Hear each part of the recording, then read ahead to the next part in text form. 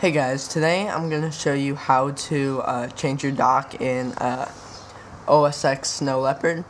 This should work for Leopard too. So the first thing you're going to do, you're going to go www.leoparddocks.com. Zoom in on this. leoparddocks.com. Alright, now what you're going to do is you'll see a link here, browse all docs, and let's see if I can find one I like.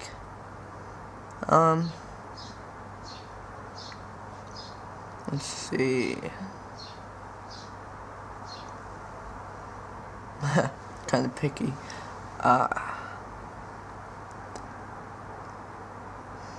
screw this. I'll just pick one random-ish. Screw it. I'll get this glass dock one.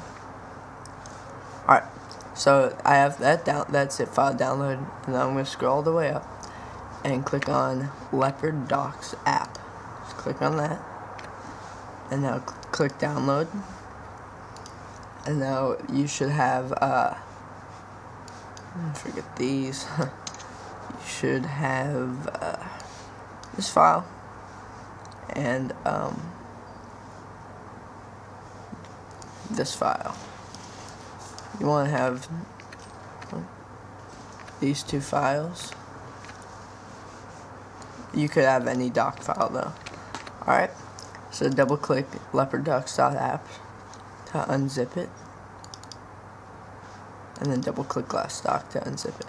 Alright, now open up Leopard Docks app and click choose folder, browse, desktop,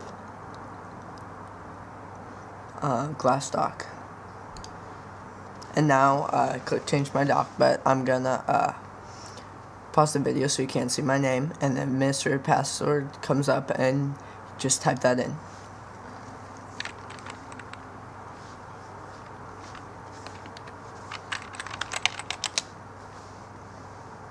Okay, so as you can see, the dock got changed. The little wave stuff.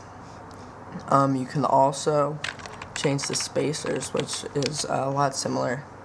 I saw some gray, the little notification icons, I think. Screw it. Alright, so scrolling down, let's find some of those.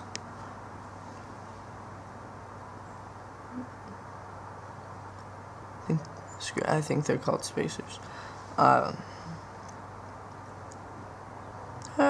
Where are those?